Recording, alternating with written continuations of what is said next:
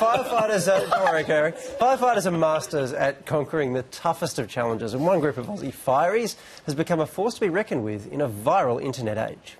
It's a tough job being a firefighter, but it's often about more than responding to distress calls and putting out flames. That's right, sometimes it's also about the Running Man Challenge.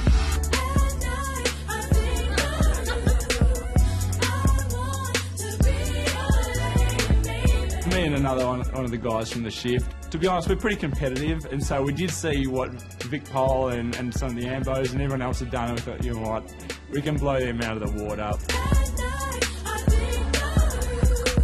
Fun YouTube clips have become a thing from emergency service workers. But the firefighters from Melbourne City's B shift don't stop there.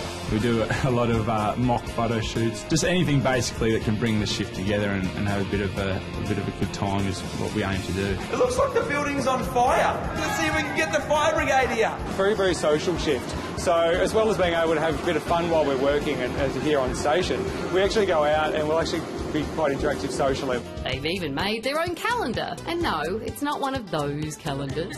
Everybody knows the stereotypical firefighter's calendar, and there's no denying what they are all about. And we thought, you know, it would be fun to bring the shift together, come up with a different idea and have some different themes, just to bring out a different side of the firefighters. We enjoy each other's company. It's a very demanding job and we have to rely on each other. And I've been very lucky as a fairly new senior station officer here to inherit a very good culture and to be able to foster that. Firefighters are exposed to more human suffering in a single shift than most people would deal with in a lifetime. And it's having an impact on their health, with one emergency service worker committing suicide every 6 weeks. I can't go home and talk to my wife about some of the stuff that I see at work. We sometimes see some stuff that, you know, out there and that you look at and you go, oh, I need to talk to someone about that, or I need the fire crews to come and talk to me about what they've seen.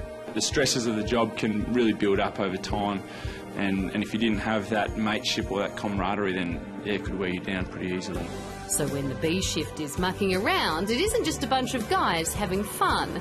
It could help save their lives. These are some of the best people I've ever met that I get to work alongside. There's some tough times, there's some fun times, but yeah, and you share everything. The closest I've had is like a football club that could compare to this.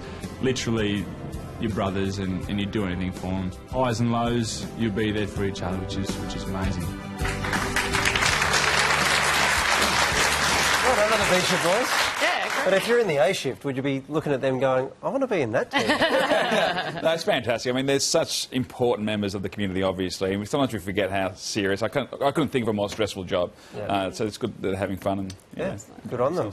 If you find yourself in any need of help, by the way, for any reason, crisis support is available through Lifeline on 13 11 14.